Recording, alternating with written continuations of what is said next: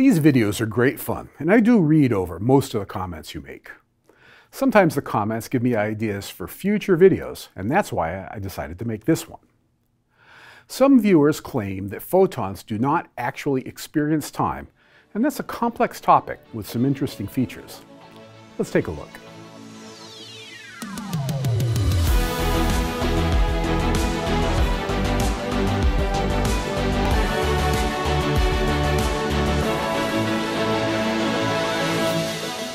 It's a well-known feature that in Einstein's theory of relativity, different observers will experience time differently.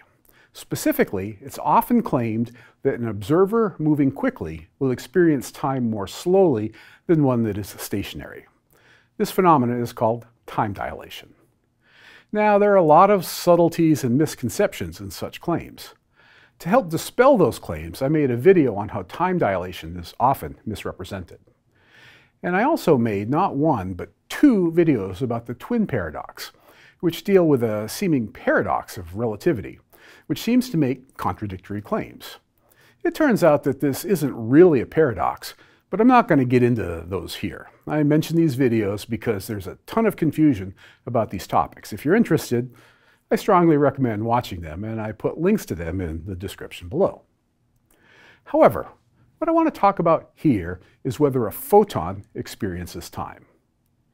If it's true that a moving clock ticks more slowly than a stationary one, and a photon moves at the speed of light, is it possible that the photon is moving so fast that no time is experienced? To get a handle on that, we first need to understand two important concepts. The first is that in special relativity, there's a mathematical term that pops up all of the time. This term is called gamma. In this video, I don't want to get into exactly what gamma is and how it arises. I made an entire video on that, and I put a link for that also in the description below. Basically, gamma is what makes all of the weird bits of relativity happen. It is written as gamma equals 1 over the square root of 1 minus the velocity of the object squared divided by the speed of light, also squared. That's what it is. Like I said, it's not super important to understand where the gamma comes from.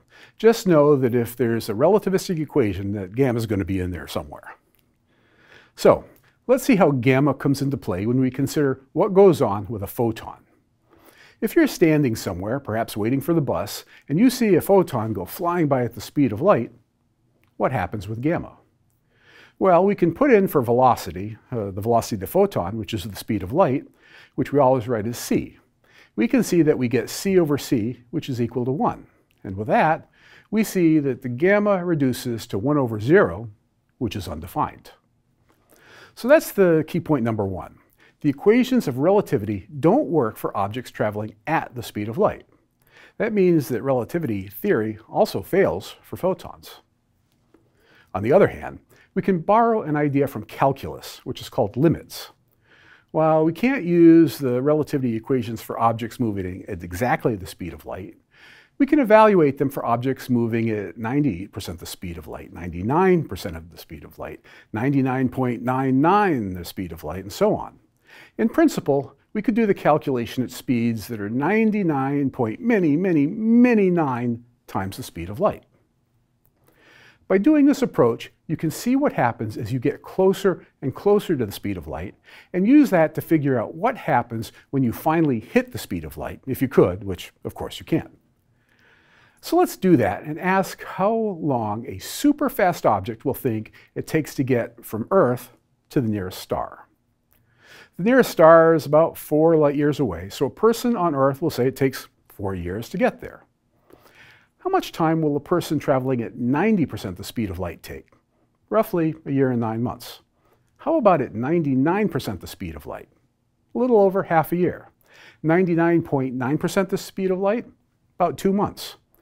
We can continue this trend at the staggeringly fast speed of 99.9 more nines the speed of light. It will take a bit shy of 10 minutes. From this, we can conclude that in the limit of going at the speed of light, that a photon will experience 0 time. So that's pretty wild.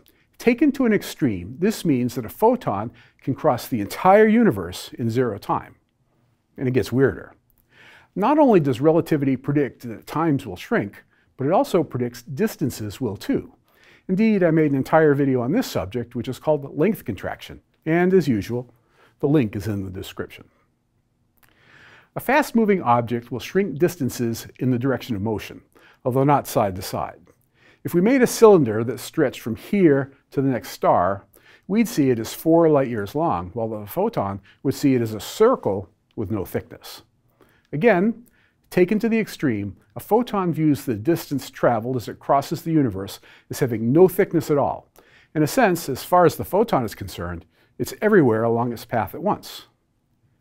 Now we have to be careful since the equations of relativity don't apply for traveling at the speed of light, but hopefully you see that this limit trick allows us to get arbitrarily close. So I think we can say that a photon experiences no time as it passes from place to place as it travels through the cosmos. Furthermore, it experiences all locations along its path at the same time.